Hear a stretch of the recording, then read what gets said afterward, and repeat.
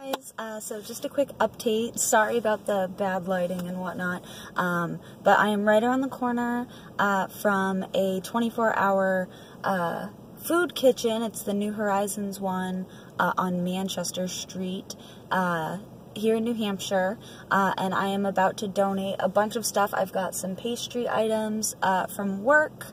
I've got just, like some trash bags and stuff like that, so people maybe who are homeless that need some help carrying stuff around, or if they collect cans or something, whatever they can use them for, or if the food pantry can use them. And then I've got some clothes and some extra boxes for storage and stuff, so hopefully people can use these things.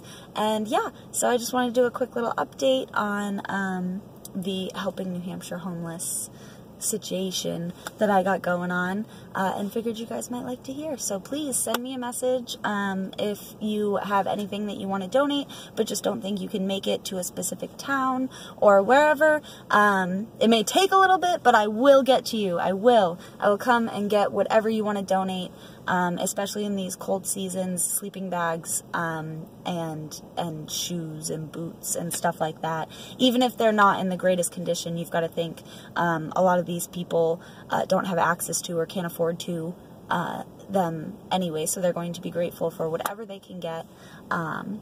So yeah, alright.